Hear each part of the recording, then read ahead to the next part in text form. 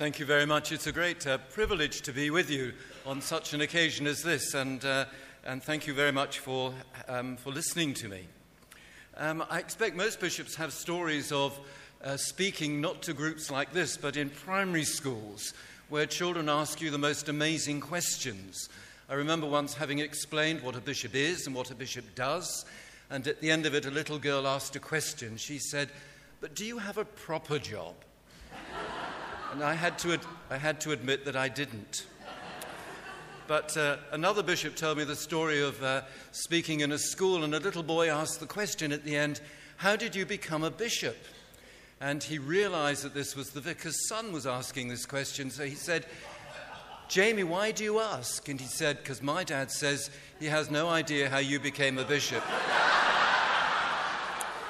And in 15 minutes, you may be wondering the same thing about me. But what I'd like to do is to say something about what a local animal-friendly church congregation would look like. Because I guess most of you belong to a church congregation somewhere and hope to take a message back from today to encourage your church to be more animal-aware and animal-friendly. A few years ago, the Anglican Society for the Welfare of Animals decided to give awards to churches that are animal-friendly. And it's proved an interesting exercise. And I want to suggest that an animal-friendly church congregation is one that firstly takes some practical steps to being animal-friendly.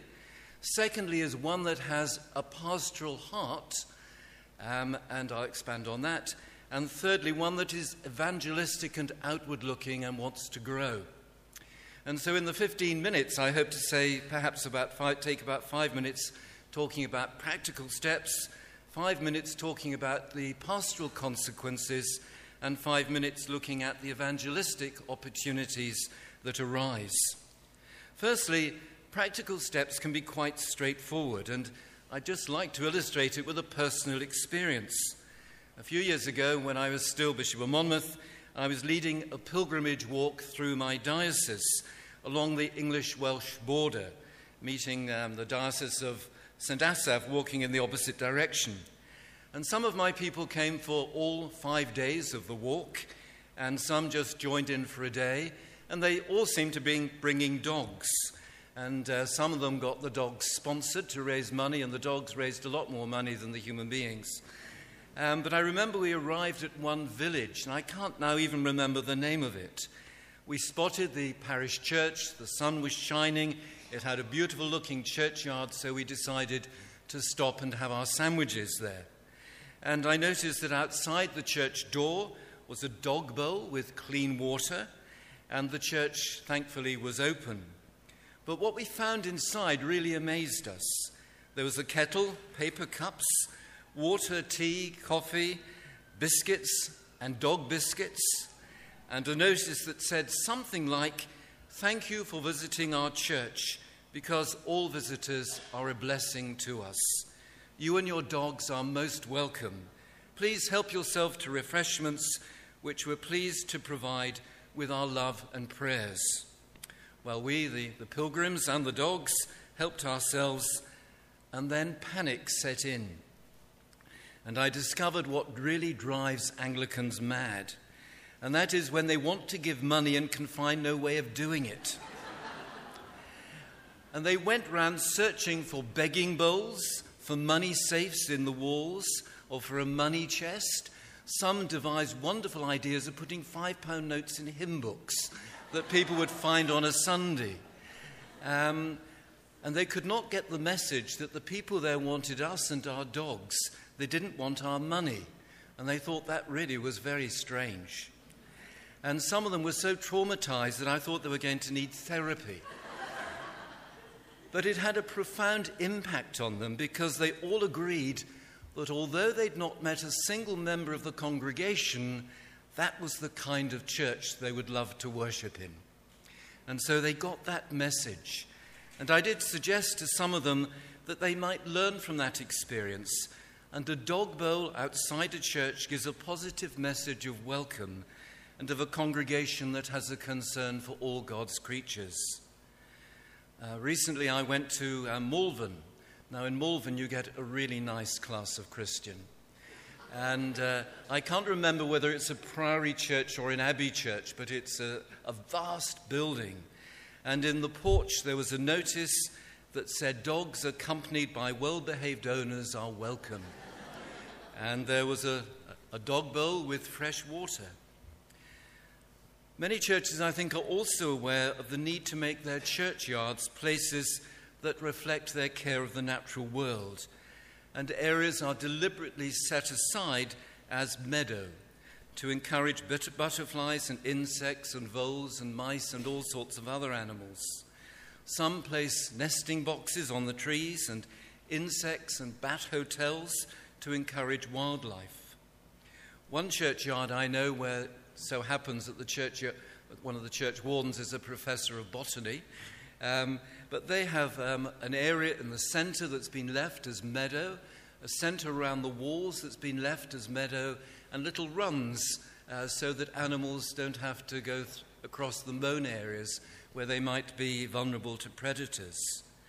And a good churchyard will also have notices that explain the church's policy of encouraging wildlife and pictures of what animals people might expect to find there, and seats where they can sit and enjoy the environment.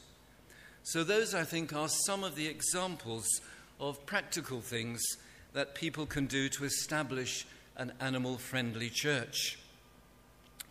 And then there are the pastoral considerations. And it's interesting that the word pastoral, of course, finds its roots in the animal world. It's about the shepherd caring for his or her sheep. And our churches exist as places of worship, but also as places of pastoral care. And I want to suggest two ways of doing that. The first is to allow and even encourage people to bring their dogs to church. You know, for many dogs, church is a dirty word. When the owners turn and say, "We're going to church," that means you're staying at home.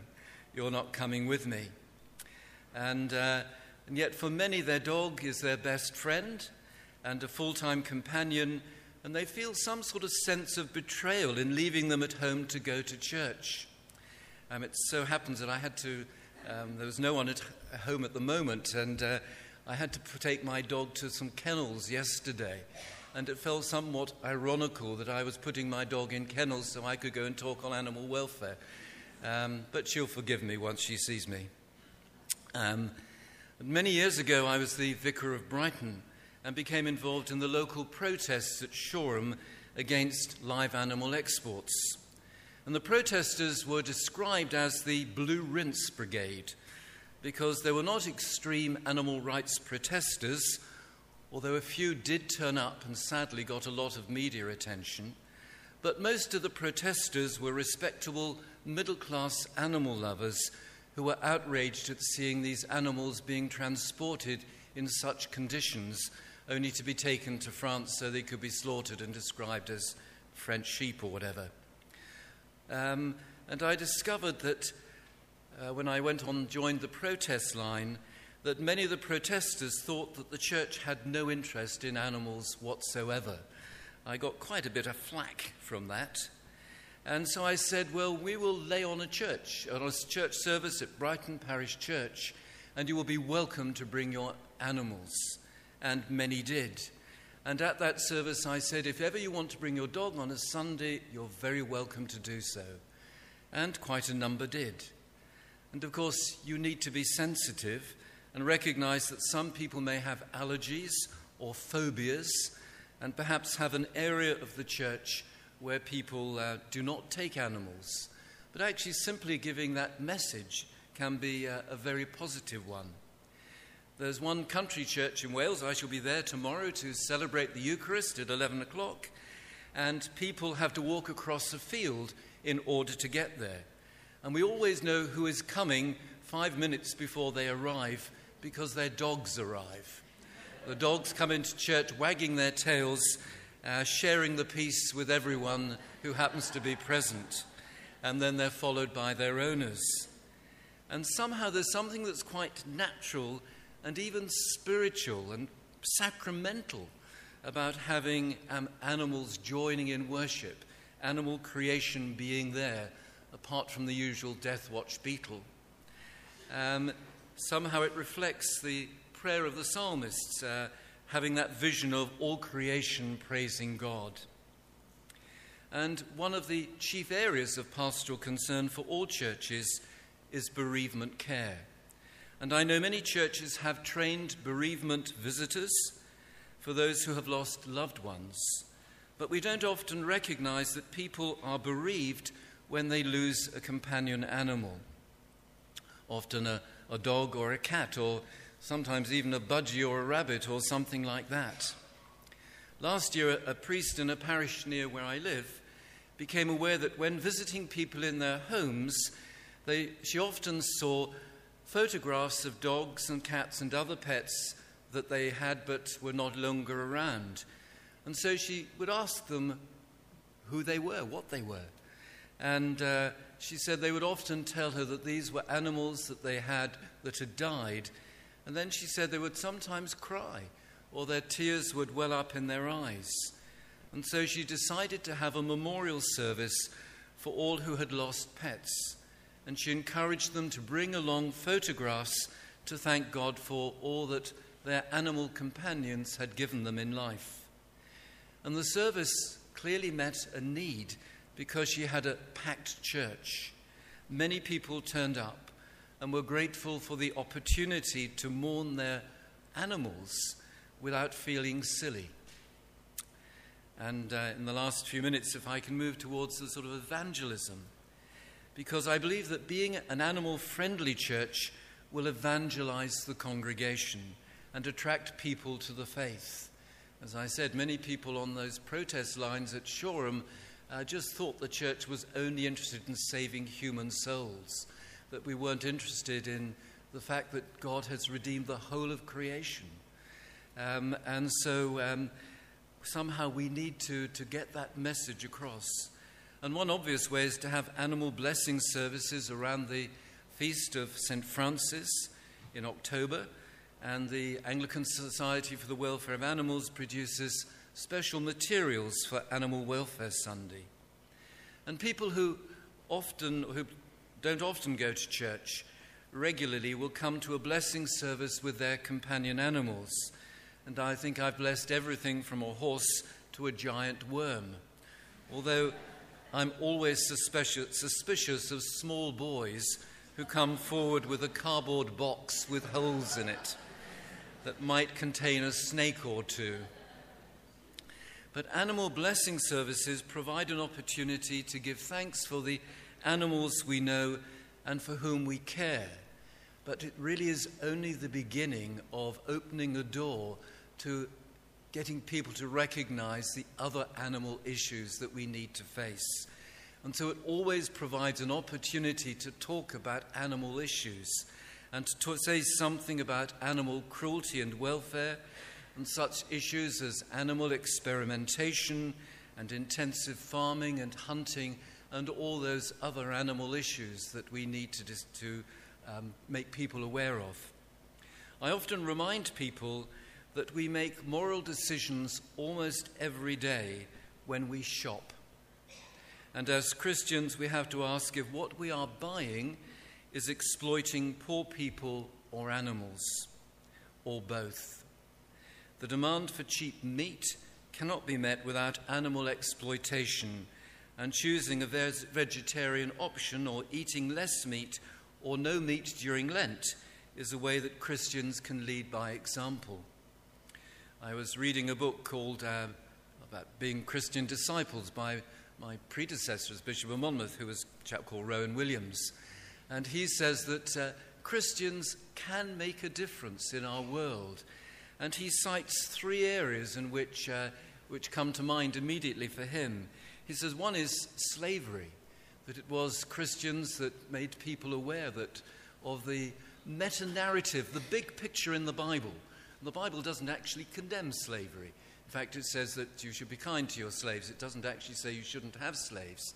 But the meta-narrative, the big picture, is one of God wanting his people to be free, to be the people he created them to be. And so slavery is seen as being contrary to the will of God. Slavery is one of the issues where Christians were in the forefront of making change.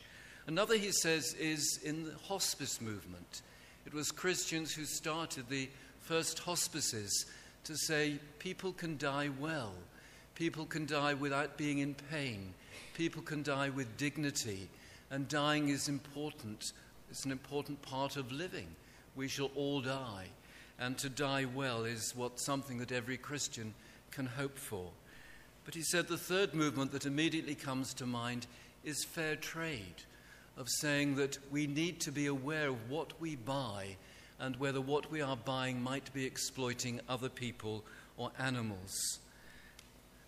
And animal blessing services therefore raise awareness of the place of animals in creation. Animals can survive without human beings, but human beings cannot survive without animals.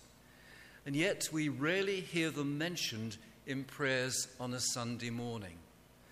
I know I used to collect the most dreadful prayers that I've heard as I went round as a bishop on a Sunday morning. O Lord, as thou hast doubtless read in this morning's Sunday Times. O Lord, thou knowest that we know that thou knowest, and the ones that go on and on. And I once heard someone pray for those who are sick of this parish, to which... But rarely do I hear people pray for animals. Even on Harvest Festival, I've heard people give thanks for the fruits of the harvest, praying for the farmers, but no mention of animals. And yet we need to remember that God so loved the cosmos. God so loved the world. The Greek word is cosmos. It's not God so loved human beings. It's God so loved the entire creation that he gave his only Son. And if God so loved the world, then so should we. So thank you for listening.